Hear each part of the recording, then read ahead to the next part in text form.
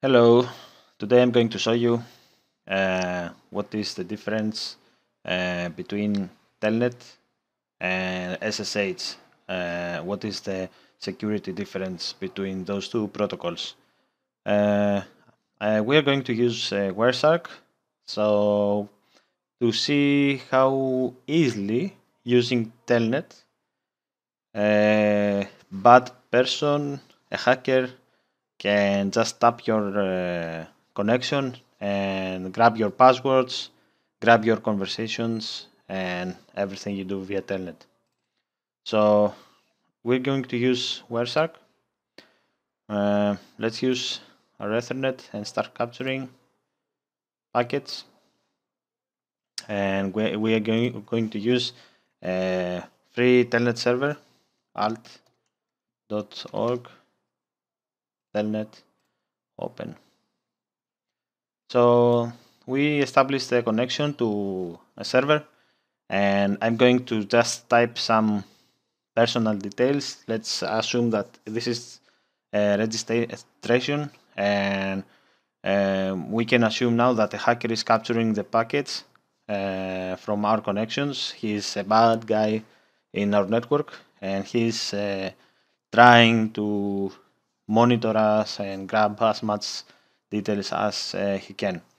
With Telnet, it uses no encryption at all.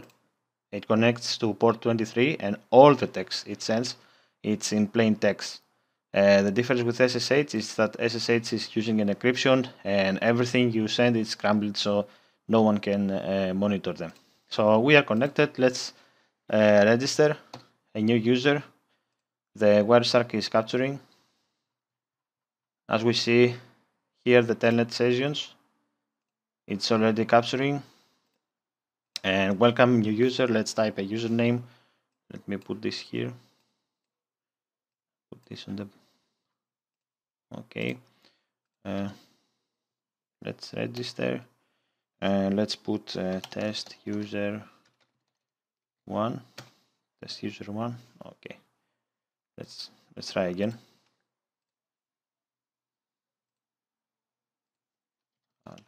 .org. Register. Test user 12321. Password. Let's put 123456. As you can see, the password is not appeared in the session window, but we can see how easily later we can take this password via the Wireshark. Enter 123456, and again let's put testmail at hotmail.com, and let's put show the server info. Okay, that's it. Let's stop the capturing.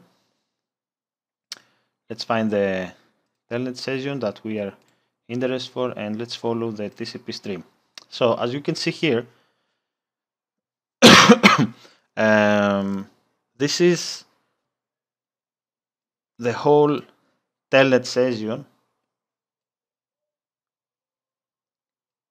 between the server and us.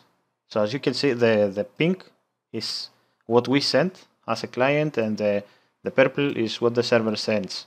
So as you can see here, we can see all the details in plain text, everything. Welcome new user, please enter a username.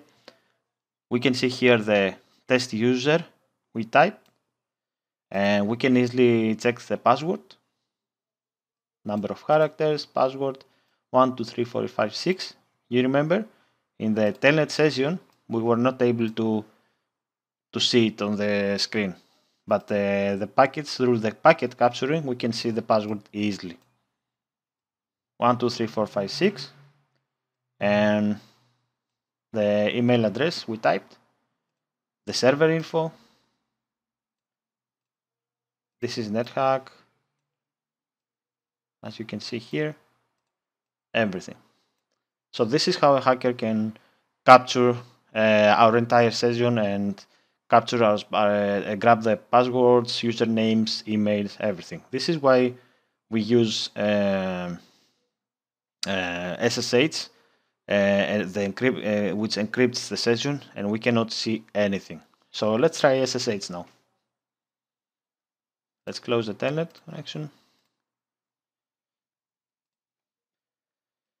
I'm going to use a local server I have, a media server I have.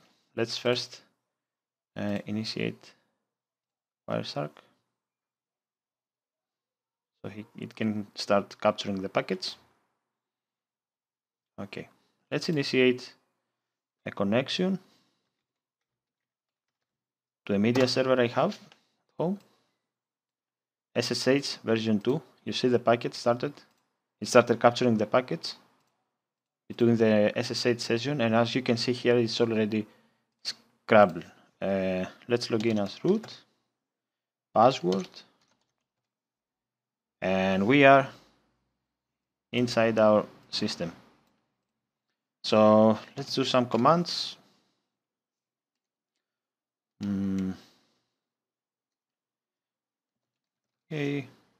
Okay, this is a Raspberry OpenELEC, and it's not supporting all the commands. So this is enough for us to check if the Wireshark captured any of the inputs we typed in the session. So let's check SSH version 2, follow TCP stream.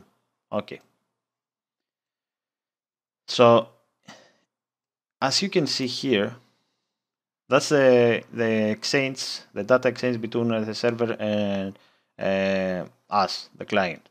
So as you can see here, all the data sent through an SSH connection, an SSH session, they are all scrambled, so you cannot recognize anything. So if the SSH protocol is using a strong encryption, and here in our case, this is the application layer, because Wireshark is following the OSI layers. So this is the application layer, and as you can see, SSH is reporting that is using AES 256 encryption. And that was our demonstration. I hope you enjoyed and learned that we never use Telnet to connect anywhere. It's very dangerous. Thank you.